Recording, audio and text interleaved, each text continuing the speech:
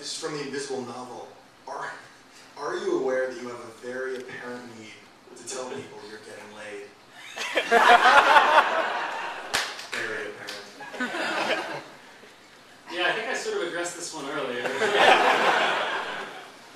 But yeah, it's weird because for me, I'm just like, okay, I've filled these. I'll fill these notebooks with all these doodles, that I over the course of a day or two, or over the course of the day, I'll fill up a page every day or so, and then when it comes time for a comic to post, I'll be like, okay, frankly, what's the thing in here that seems the funniest or works the best or whatever, at least the least bad one, and post that.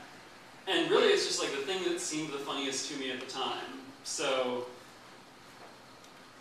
a lot of the time, it's like I said, it's stuff that was on my mind. A lot of the time, kind of detached from reality, but again, I really try to keep that bit of detachment between what's in the comic and what's in my life, because it's weird for me thinking about regular life stuff and being like, oh, this is kind of comic material, in whatever situation, or having people write the comics and having people who are in the comics learn about that. But beyond that, I don't know. Sex is funny sometimes.